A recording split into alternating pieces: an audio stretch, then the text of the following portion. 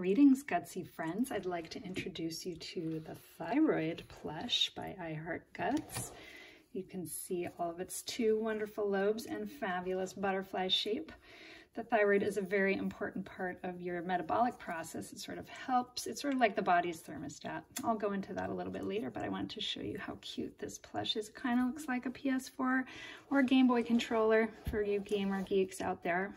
Let's read a little bit more about this awesome gland. Burn, thyroid, burn. Let's metabolize. There he is, disco dancing and eating a giant plate of pasta. Whether you're a couch potato or a marathon runner, the thyroid tells the body how fast to go.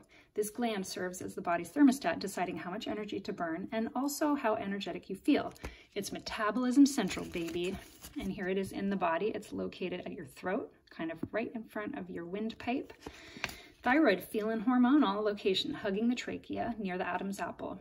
Occupation, energy regulation, likes iodine, endocrinologists, dislikes thyroidectomy, favorite songs, Hot and Cold by Katy Perry, and Too Hot to Handle by Heat Wave. Nickname is the Thigh Master. Here is the thyroid on its way to eating, because we all love to eat. And here's basically how it works. You can take a look at all the hormones that go from inside your brain and talk to your thyroid. And that is basically how you turn your food into energy. The hypothalamus, located inside the brain, senses low thyroid hormone levels in the bloodstream and secretes thyrotropin, releasing hormone to push the pituitary into action.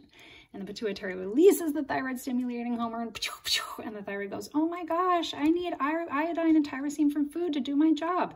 The pituitary releases thyroid stimulating hormone, which mixes iodine and tyrosine to create hormones T3 and T4. The parathyroid glands are seen right there. They regulate calcium. We'll go into that later.